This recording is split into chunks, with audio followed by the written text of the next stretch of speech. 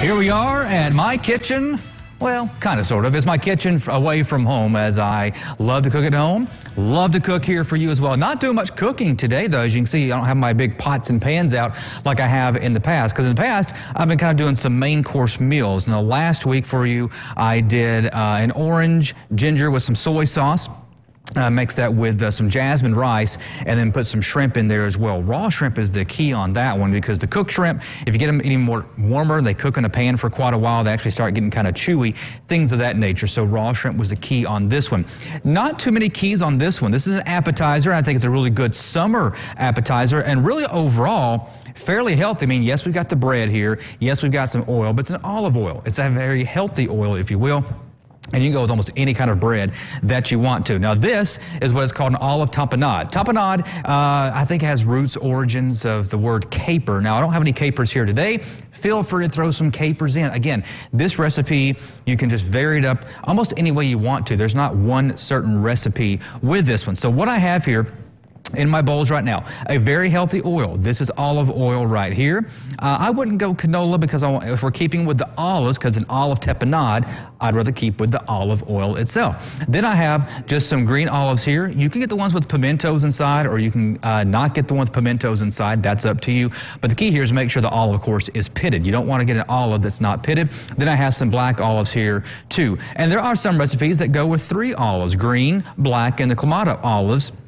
Again, this is all varying it up. Just some fresh lemon juice as well, not much of that, and then some minced garlic. And if you want to roast your garlic, that would probably be good as well. I'm going to put a little onion in mine here. I've got my onion here. I'm going to chop that up here fresh in just a moment. And then a very small, I'm not going to put the whole thing in there, but a very small red bell pepper. And then I have my pepper right here. Not going to put much pepper in it, but these are the corn peppers, or the pepper. I like to make sure that those are freshly done. So that's why I have my pepper mill here with me. So what we're going to do is we're not going to start with the olive oil just yet.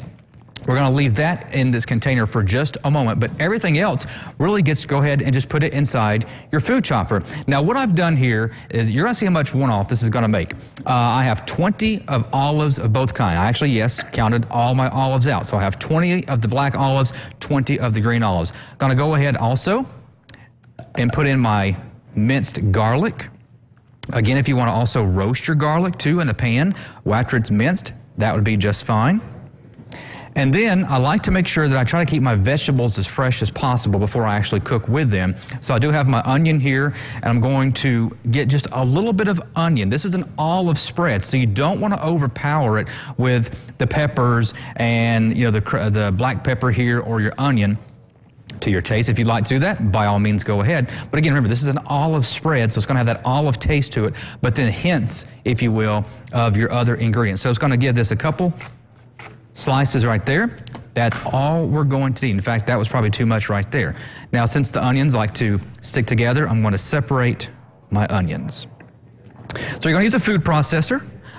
Some people actually prefer to also just cut these up with a knife instead. I've got my bread knife here, and then finally dice them up, and then they do that as well. Instead of doing it more like a puree, to me this is quicker, easier. That's what I like to do and show you here, is how to make something quick and easy.